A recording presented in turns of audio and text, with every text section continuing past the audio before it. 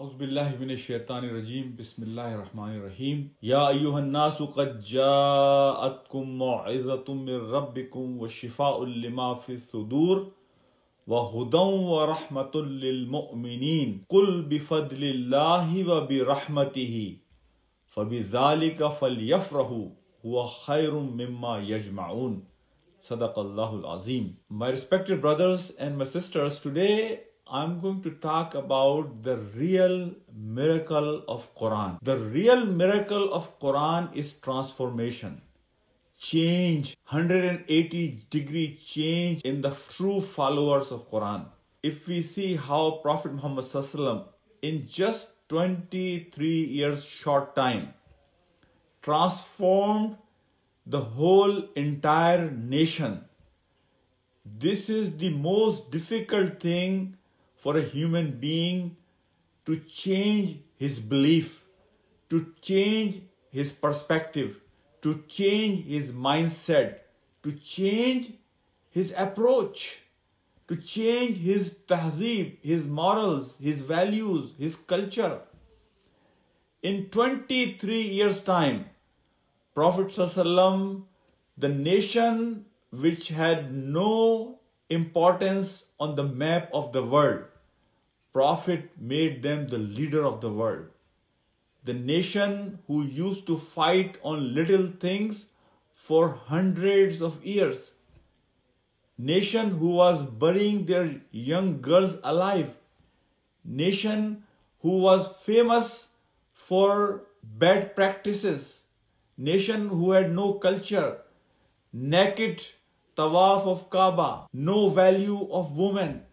No respect for each other, no brotherhood, spiritually and morally. They were bankrupt. This book changes the life 180 degree. We see the revert Muslims.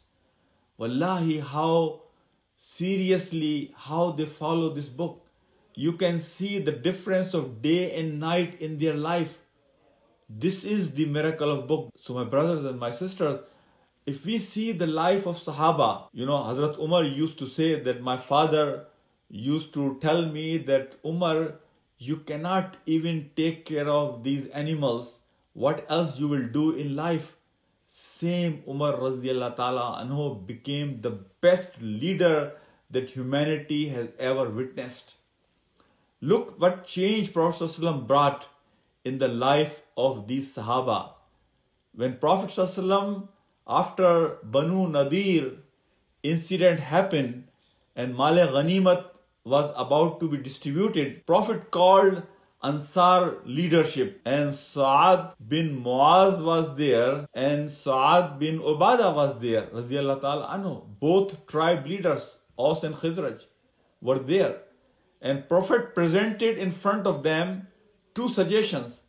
He said one option is that all this Male Ghanimat that we have received, we can distribute this equally among Muhajirin and Ansar. And the other option is, because of the Muwakhat, the system of Muwakhat, the brotherhood Prophet ﷺ has created between Muhajirin and Ansar after the migration to Medina, Ansar were sharing their houses and their businesses with Muhajirin. The second suggestion Prophet ﷺ presented, that we can give all this wealth to Muhajirin so they can be independent, so you don't have to take care of them anymore. Look at the answer of Sa'ad bin Mu'adh and Sa'ad bin Ubadah Radiyallahu Ta'ala Anhu. They said, Ya Rasulullah, there is a third option. And the third option is that you can give all this wealth to Muhajirin and they can still continue to be partners with us in our houses and in our businesses. After listening to this answer, Prophet Muhammad SAW smiled. And you can see the freshness on his face. His face got bright because of the joy he was feeling after the answer of the leadership of Ansar. My brother, this is the leadership Prophet Muhammad Sallallahu Alaihi Wasallam. These are Sahaba. This is the team that he has developed. They are willing to sacrifice their own needs for their brothers. This is called transformation. The whole mindset of Sahaba was changed.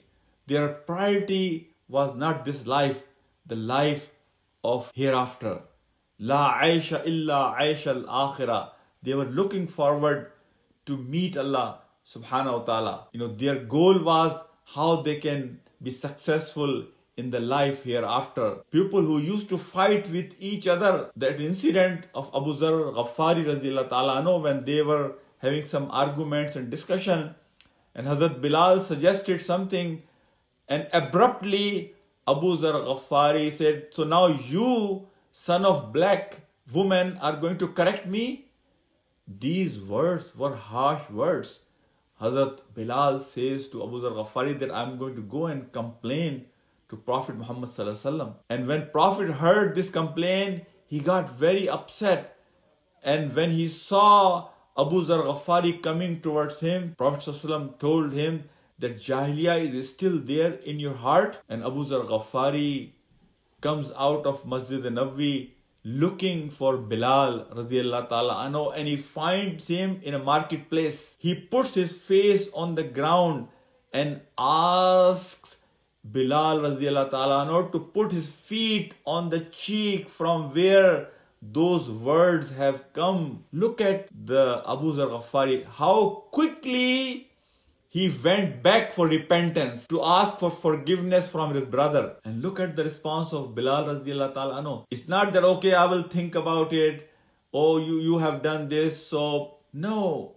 Immediately, Hazrat Bilal was also ready to forgive his brother. When Abu Zar is asking him to put his feet on his cheek, Bilal Raziyallahu Ta'ala responses to Abu Zar Ghaffari that how can I put my feet on a cheek from where the kalma of La ilaha illa Muhammad Rasulullah was uttered? I cannot. Humanity has not seen the society Prophet Muhammad Sallallahu Alaihi Wasallam has developed in such a short period of time, my brothers and my sisters. So the real miracle of this book, Quran, is transformation of the life, transformation of perspective, change in approach, change in mindset, change in morals and values, change in the perspective, change in every dimension of life of human beings. My brother, this is the most important miracle of Quran really today.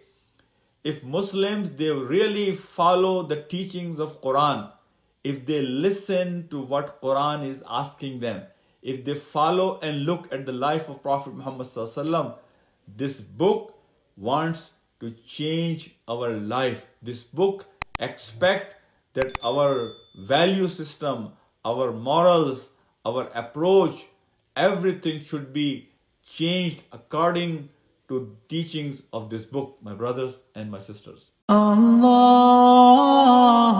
Akbar.